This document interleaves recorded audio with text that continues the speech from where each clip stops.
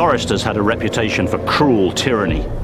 To them, wrote the monk Adam of Ancient, violence is law, pillage is praiseworthy, justice is hateful, innocence is guilt. From their evil ferocity, no rank or condition of man save the king himself can escape unharmed. The foresters hunted down anyone who broke the law and brought them to trial.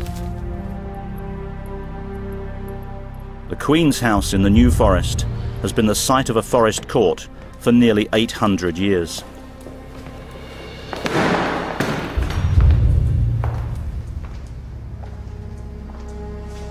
One surprising remnant from the savage forest laws of the medieval period is this stirrup. Its purpose was to measure the size of dogs. Every dog in the Royal Forest would have to pass through this stirrup. Its head and its whole body would have to get through.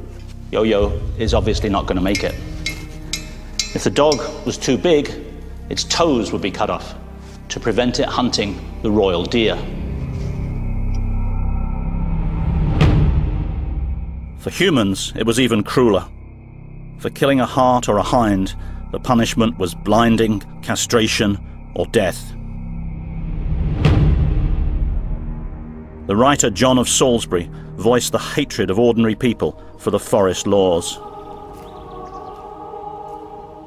Although man is created in the image of him who made all things from nothing, kings regard the beasts of the earth more highly than man.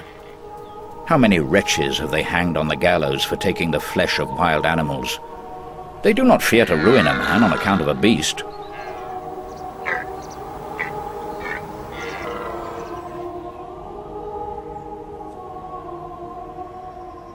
The brutality of these laws caused great bitterness amongst the thousands excluded from the forest. Human beings might be unequal, but it was still thought there was something cruelly unjust in this shutting out of the natural world to all except the very rich.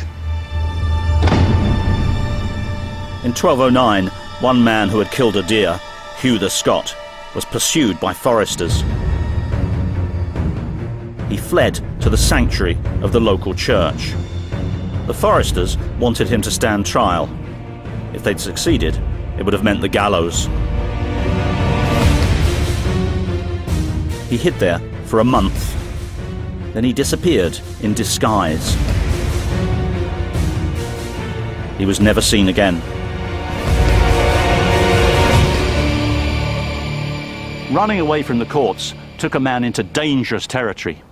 From that moment on, he was an outlaw, someone literally outside the law, a non-person. He was known as Wolves Heved, wolf's head, because, like the wolves of the forest, there was no punishment for taking his life.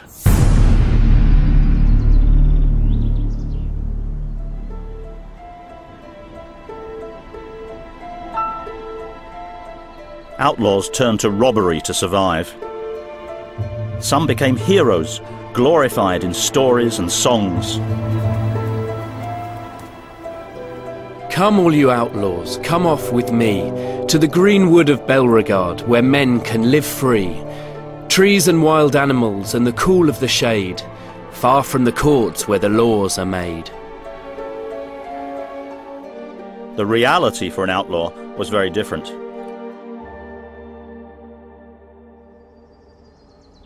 Trial and certain death were never far away.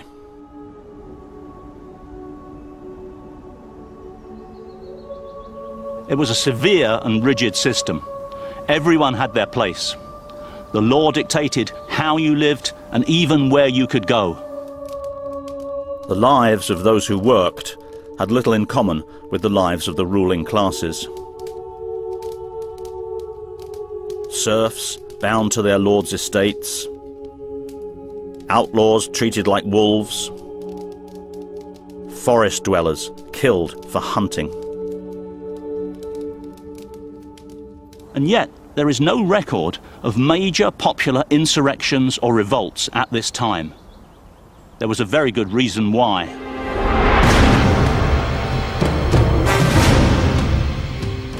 Wherever you looked, the landscape was being transformed. The country was a building site. Forbidding structures were taking shape all over Europe. The peasant class was being drafted to construct buildings designed to oppress them.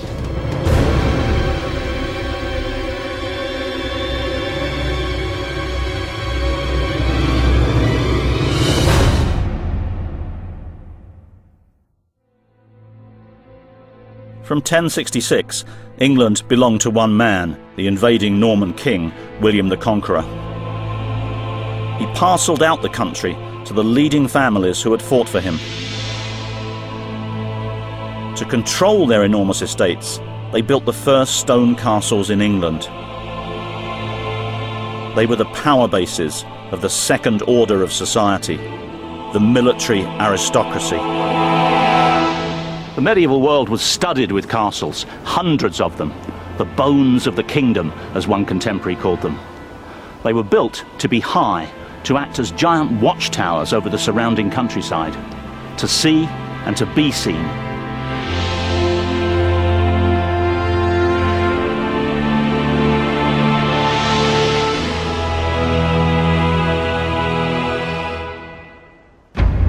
A stone castle like this would be the biggest, most expensive and most threatening building you'd be likely to see in your life.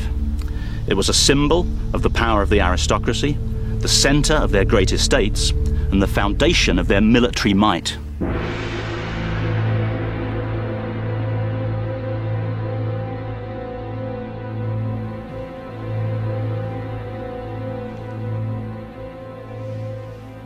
The Great Hall was the centre of aristocratic life, where nobles would sit in the midst of family, servants, entertainers and dogs, in surroundings of luxury unimaginable to the peasantry. What they were used to were houses made of mud and timber. Castles like Hedingham were the visible symbols of the knight's right to rule. This international class of fighting men, the aristocracy, regarded themselves as a different breed from the peasants who served them. The word aristocracy means, as medieval scholars knew, rule by the best people. Quite simply, the nobles saw themselves as a better class of being. If land gave them their power, it was their blue blood that entitled them to it.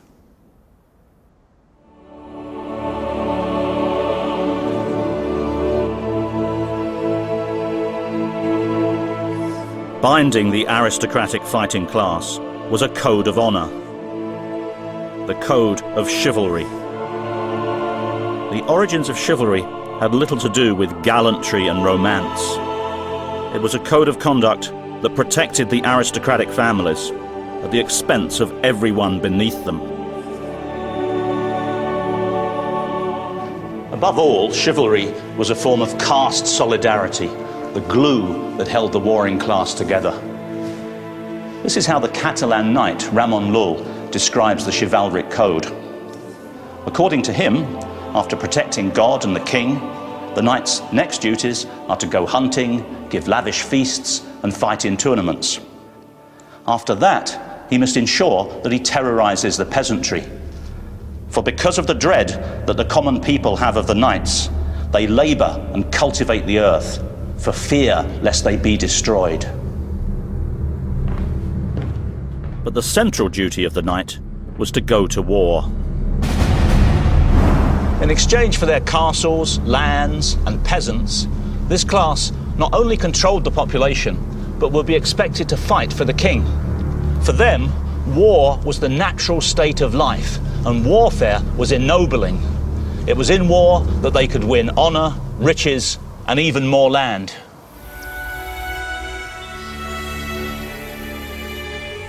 Medieval knights lived for the glory of the battlefield. I love the gay Eastertide which brings forth leaves and flowers, and I love the joyous songs of the birds echoing through the copse.